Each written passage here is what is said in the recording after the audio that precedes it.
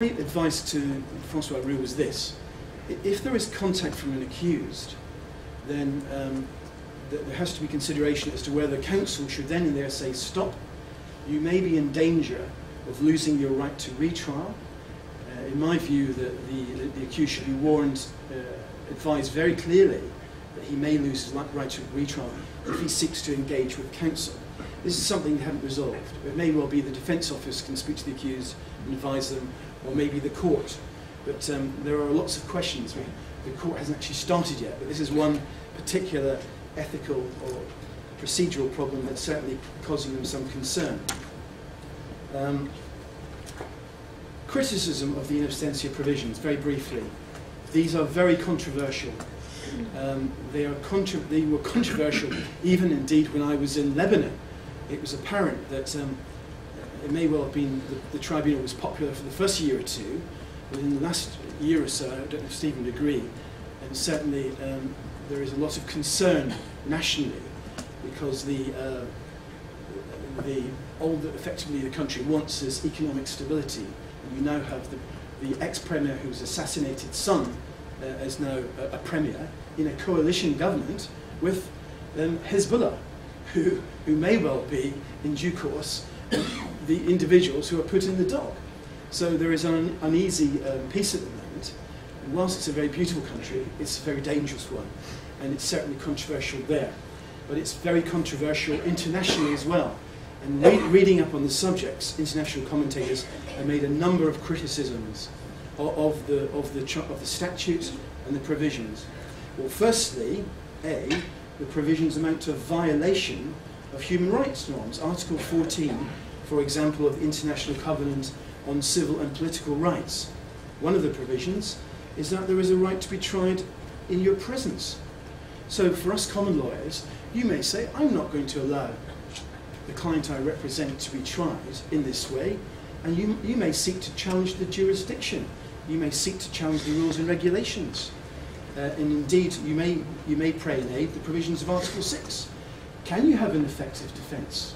Can you strongly, properly represent your client? His rights and interests, which is the key phrase, rights and interests, where you have no accused, you have no instructions, you have no access to him, as may be the case. It may be that your client is somewhere in Iran, he may be in Syria, he may be somewhere held by Hezbollah, who knows?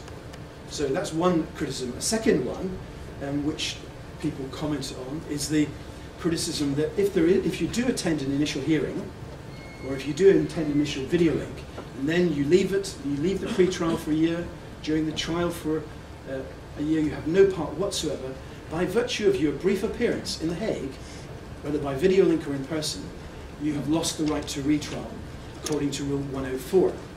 Third point, circumstances where an accused are prevented from attending by a state. Well, is it right, where there's some evidence that an accused, however unlikely this may seem, might be willing to attend, that there should be a trial where it's quite apparent that a state is holding an accused against his or her will? This is not a fanciful possibility. The fourth criticism, the set of rules has been argued to encourage non-participation by accused. For example, it has been argued that by virtue of Article 22, it will encourage miscreant accused to play tactical games. Why should you appoint, if you're an accused and you find out there's effectively an indictment for terrorism and state assassination, would you want to engage with the tribunal? Would you want to appoint a counsel? If you do, you lose the right to retrial. If you don't appoint counsel, and you let them appoint counsel for you, well then the trial can go on for a year or two. The tribunal itself only has a 3-year mandate, and who knows whether that will continue. So it may well be that certainly some miscreant accused might say, I'm not going to engage in the process. Let me move on. The role of defence counsel, I'll keep this very brief. It will depend, of course, on what the relationship is you have with your client. You may have a relationship where there's direct communication between you and an accused. Set out some of the possible scenarios where accused chooses you, or you're appointed by the tribunal, or you're selected during the trial. If you are selected during trial, in fact, they could begin proceedings de novo, or you could just go again. Second option, where there's communication between counsel and defendant through a third party. If you're in that sort of circumstance, you want to be very careful indeed. These are very dangerous political trials, and you will have to be very careful who you choose to be on your team. And if you are using intermediaries to have access to your client, you want to make sure who you're using. If you're interviewing your client at the end of a video link, if he is in Tehran or wherever he is, you may want to be confident that there aren't members of the state present or the police present at the other end of the video link when you're trying to advise your client. Third situation, where there's no communication. Where there is no communication, you may be in a situation, I suppose we're used to sometimes, and sometimes you might agree it's easier without a client, sometimes in trials in this jurisdiction. And we often say they are their worst own enemy. Now, the tribunal envisages for this, and where you have a situation where you have no contact whatsoever, the defence office can appoint, where there are difficulties, the use of amici curiae, standby counsel, duty counsel, and indeed the other day I was asked to advise the defence office in The Hague, where they were considering the use of duty counsel. The prosecution were considering a reenactment of a one-ton bomb explosion, and they wanted me to come up with an explosives expert. Anyway, so there are provisions for the Defence Office to introduce various different means of other counsel where you yourself may be in difficulty. And finally, I pose the question, will the STL ever see any cases? Well, as lawyers, we hope so. One person who may know the answer better than others, this gentleman.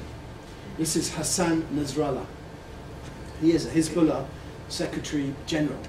And I just finished by saying this, which might give us some hope that there will be accused going to The Hague, or at least their cases going to The Hague, even if they are not.